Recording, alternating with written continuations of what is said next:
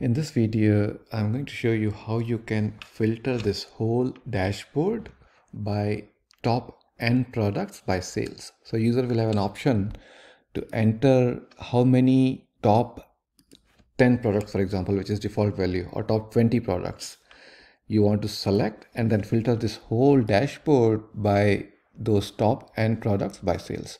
So for example, if I want to filter this whole dashboard, let's sort it by sales here, first 5 here.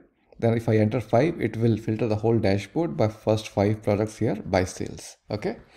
So I've already set up this presentation variable where user can enter any value, and I'm going to use this value to show you how you can do that. Now, before we do that, we just need to curate some data. We want to have another table or analyzer view, which has list of product by sales rank. I've already done that.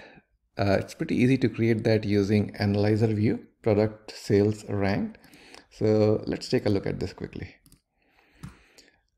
So this is just an aggregated table with product and sales here, and sales rank formula is pretty straightforward. If you look at this, this is just rank function I'm using. Group by is, I'm not specifying anything because it's just by one level, which is product, and then order by sum of sales revenue, and then next parameter is false because I want to rank product with maximum sales as 1.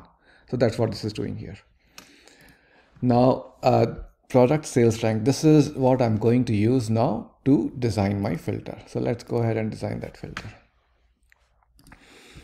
Now, right now there's no filter, it's showing you all the 49 products, but whatever value I select here, it will show me only those top N products here, and other insights here will also filter for only those top N products.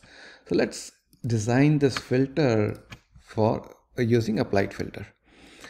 Now, since I want to filter by top product, so let's drag and drop products here. And this is where it becomes a little bit tricky, so pay close attention here.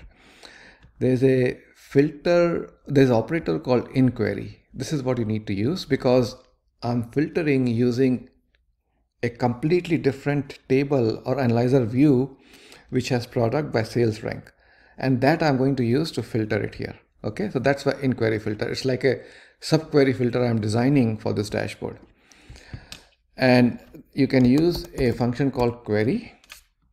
And what this is going to do is it is going to return me a list of all the products from, sorry, not this one. We need to bring in product sales ranked, right? Okay. So because we are going to filter this whole dashboard by top N products by sales, so this analyzer view has list of all the product by sales rank, and this sales rank here. And then I just need to add one filter here, which will use the presentation variable where you will have the value of N for top N. So sales rank is smaller than equal to, I've already created this presentation variable called P rank. And this is what I'm going to use. Now let's go ahead, let's format this and review. Looks good. And let's save this.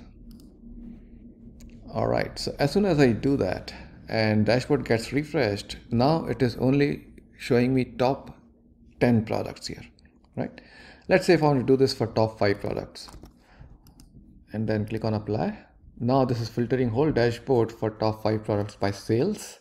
And you can of course sort it by sales and see it here. And the revenue, profit, gross margin, everything I see here is for top N products by sales. And this you can always define a list of value here and restrict user to select maybe from 1 to maybe 20 or depending on a requirement, right?